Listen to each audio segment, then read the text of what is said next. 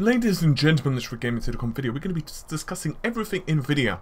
We're going to talk about the GTX 1060 because some FireStrike results have been leaked onto the internets, and we're also going to be talking about the new Pascal Titan. In fact, we're going to be starting out with the Titan first because honestly, it's so damn impressive I just need to get it off my chest. So of course the Titan represents the highest end of the GPUs that NVIDIA provide for regular retail customers, and according to VR World they've managed to get hold of an early sample of this card. Now what's rather interesting is they've reported the display configuration is very similar to the 1080 but does not have a DVI connector. Maybe that could change for later revisions of the board, but it's going to be available in two configurations. We'll get to the main differences in a second, but they are essentially going to differentiate themselves with power requirements with an 8+8 or an 8+6 configuration, which means you're looking at a highest end of 300 watts TDP, which isn't terrible, but the PCB is also pretty darn long. It's basically 12 inches.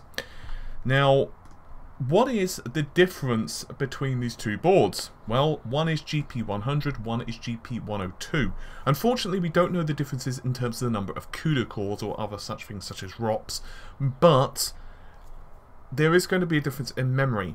12 versus 16 gigabytes of HBM2 memory, which is clocked higher than the Tesla family. All of that's rather interesting, but the thing that's staggering, startling, and damn right surprising, yeah, I know I just said three things which basically mean the same thing, is they are targeting, NVIDIA, a performance level 50% at least, I repeat that, at least 50% higher than the GTX 1080 Founders Edition. And in fact, resources are reporting that the card is so fast they're being bound by a lot of CPUs. Essentially, if you're running something like an i7-6950X, because of the lower clock speed but the higher number of cores, you're just not able to feed enough data to the GPU, and it becomes, well, limited. So, sources are actually reporting that a joke inside of NVIDIA's own headquarters is don't buy the 6950X. Just buy a 6700K and a Titan.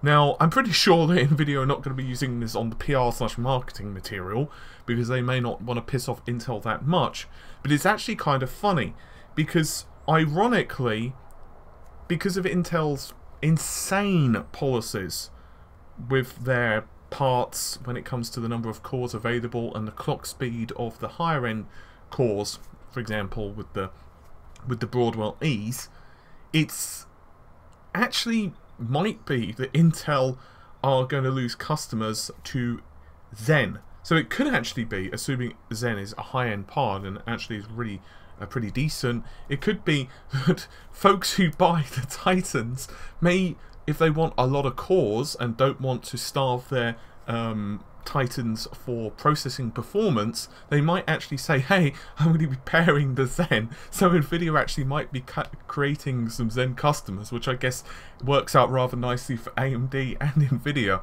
It is what it is. You can't make stuff like this up. Anyway,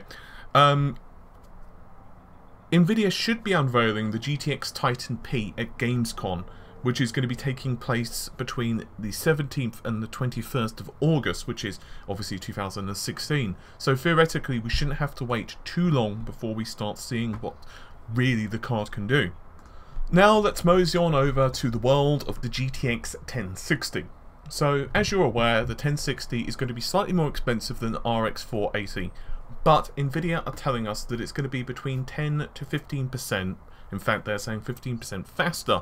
Well, some 3D Mark scores have actually started to leak online. More specifically, more accurately, FireStrike scores, which are 11,225, and for Ultra 3,014. And these come to us from xfastest.com, which is a forum. You'll notice as well that the GPU-Z screenshot tells us all we need to know. 1500 MHz default clock and boosts up to 1709, which is a fairly arbitrary number, but still. And the memory runs at 2002. Now, you might say to yourself, well, that's a little higher than the RX 480, and you'd be right, but it's only around 8 to 10% faster. It's also worth noting, from what I remember of FireStrike, that Nvidia do have a slight advantage with FireStrike compared to AMD, but that might be slightly changed now that we've got Polaris. We're going to need, well, more performance data from both cards once, of course, we actually have GTX 1060s running around in the wild.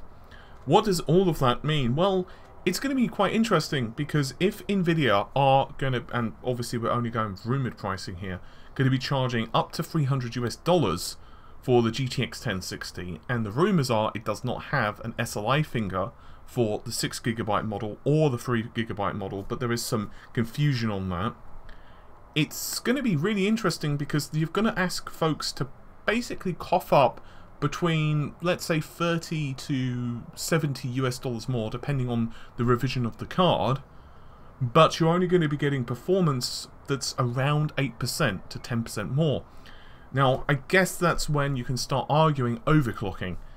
We do know that Pascal overclocks like absolute demons, because obviously you've all seen the reports of 2 GHz plus on the GTX 1080, not really too much of a big deal. Some are breaking 2.2, once again, not too much of a big deal. If we see similar with the 1060, that's great, but obviously it depends on power consumption and all of that jazz. And we're also going to need to start seeing comparisons between the RX 480, the, well, third-party caller versions. Basically,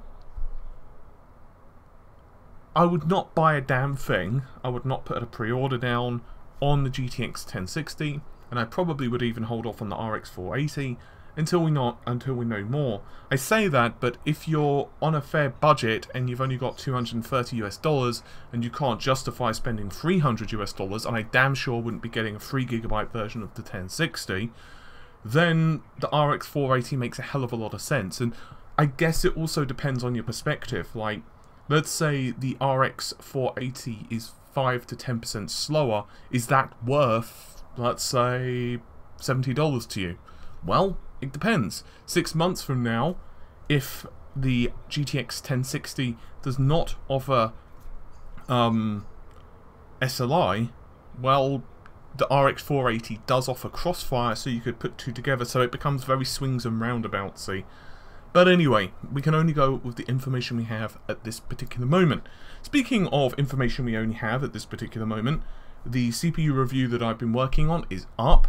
I'm going to be working on the RX 480 reviews over the next couple of days. And I wanted to actually wait on that a little bit, because AMD released a new driver, which I wanted to take into account the old and the new driver and see what the performance is. And then I have another graphics card review, which hopefully should be either the 1070 or the 1060. It depends on review sampling. And I also have a keyboard and a headset waiting as well, so I'm trying to juggle everything at the moment, and possibly some other bits and pieces. So essentially, if you're looking for hardware reviews, if you're looking for news, if you're looking for technology, then feel free to click the subscribe button. It's down there, and share the video and all of that stuff. Oh, and if you're looking for more technical analysis stuff, we have the Scorpio video out this moment, but I am working on a couple of ideas from some other stuff as well, so if that's more your thing rather than reviews, I am working on stuff in the background. But I'm going to get going. Hopefully you've enjoyed the video. Do the normal like, subscribe, / leave a comment. You can find us on the regular social media channels, which are linked in the... I don't know why I'm pointing down, it's like there's no camera on me. But if you click down on the video description, you can find all of the relevant social media channels. But with that said, take care of yourselves. Bye for now.